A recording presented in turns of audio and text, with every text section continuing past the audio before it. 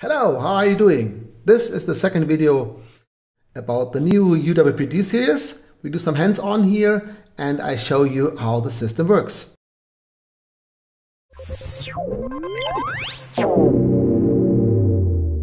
Okay, before we start, as always, this is a video for internal use only, so don't share the link with anyone outside the company. If you have any questions, if you have any ideas how could do the video better, then write it down in the comment fields. If you haven't seen the video number 1, where I show the overall view about the system, then have a look in the description.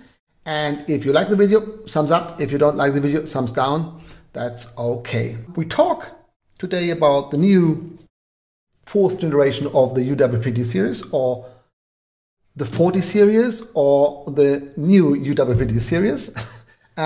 Let me switch to the desktop and then I show you what we can do with this series. Okay, here's my desktop and you see the full series, or you see everything we show on IBC and everything we start selling in the beginning of October. Again, for you, just a short description. That is the UWP-P40, the new one-channel receiver. This is the UTX-B40, that's the new belt or body pack. The UTX-P40 is the plug-on, and UTX-M40 is the handheld, and this is the new SMAT P5 MI shoe. Good way. Again, we don't show a 2-channel receiver. This is coming next year, I guess, on NAB. Let's do a size comparison first, then you can see one of the most important points, that we change the weight and the size. Do this away here and let's have the comparison to the UTX-B03. So this is the this is the B03 and this is the new B40. Yeah, it's thinner, is smaller and is lighter.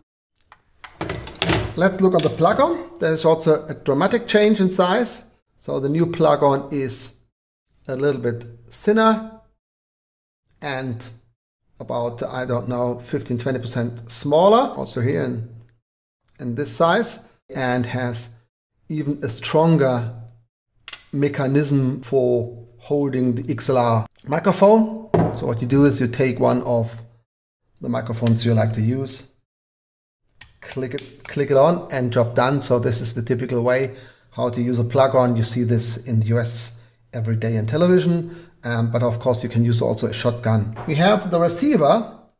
Of course I have only the 2-channel receiver with me, but you see there's a big difference between the 2 receivers, the 1-channel and the 2-channel. So you see also the comparison of the size. So it's a little bit thinner. And there's also different in weight. I think also the receiver is about 10% lighter than the existing one. Let's have a look on the MI shoe. That is the new MI shoe, the SMAT P5. The new MI shoe works for the 1-channel receiver, but also in the future for an hopefully available 2-channel receiver. So this is much better than the existing versions of the SMAT adapter. This adapter can handle 1- and 2-channel receivers. Very simple to mount it.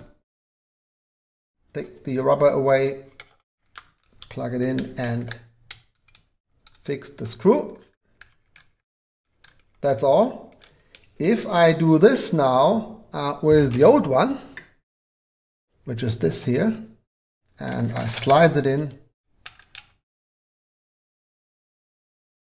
and then you see there is really a big difference in size now. Yeah, so that's why we show in the catalog and the brochures a difference about 20% in size. That's always include the MI shoes. Let's have a look also on the plug-on. On the old plug-on we had the standard battery case, this one, and now we have a lid, which is much better secured against any moisture or rain. So there's a small rubber here around which seals the battery pack. It's a little bit yeah, from my point of view, a little bit more complicated with the screw. The screw is a little bit too small, but anyway, it is as it is. Let's look on the handheld. There's some big difference. It has the same mechanism to change capsule. So by adapter, you can use capsules from Sennheiser or Neumann or Audix. This is the big difference to the Sennheiser one. On the Sennheiser handheld, you have to use the capsule which Sennheiser deliver, which is of course not the best quality overall. It's a dynamic capsule like our capsule, but overall, if the whole transmitter is around 350 to 400 euros, then you cannot see a 300 euro capsule on top. But if the customer like to have a better capsule, he can use the Sony, take the Sony capsule off and use the capsule he like, battery housing and the hand grip. Now that's much better than before from my point of view, because now the thread is here on top and it's not aluminium on aluminium, which gives you some strange noises. You see on all transmitters the NFC logo here. The NFC logo is something which I show you in the next video, where we have a look on the system, how it works. A little bit longer video than I expected, sorry for this. But now you know all the mechanics about the system, and in the next video we switch it on, believe me.